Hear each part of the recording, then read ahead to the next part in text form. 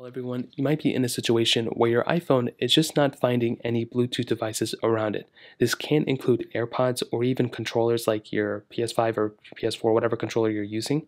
Now, the way to go ahead and kind of troubleshoot this at first is to first look and make sure you have Bluetooth enabled.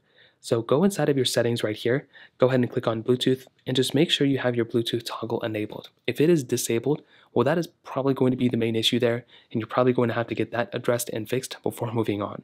So go ahead and make sure that is fixed. And the next thing is making sure that device or controller that you're trying to connect, whether it's this one, your AirPods, make sure those are in pairing mode. If those are not in pairing mode, and you'll have to probably kind of figure out how to put those devices in pairing mode, once they are in pairing mode, they should start coming up here.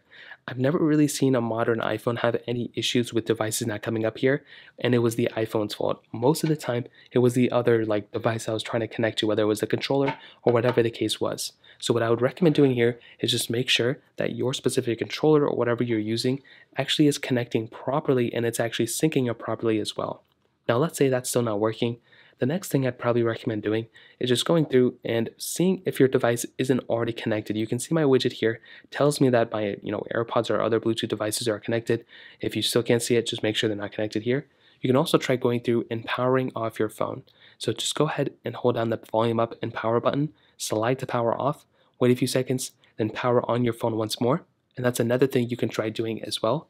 Finally, if none of those things are working, you can always make your way over to your iPhone settings, scroll down into your general settings, which is right up here, kind of scroll through it, click software update, go ahead and update your phone, and that's another thing you can try doing as well. So those are kind of the main ways to fix your Bluetooth devices not being discovered on your iPhone. If you have any other thoughts or questions, let me know in the comment section below. Hit the like button, that would mean so much, but definitely hit that subscribe button. More importantly than everything else, I love every single one of you guys. Hopefully I'll catch you guys in the next video. Peace out till then.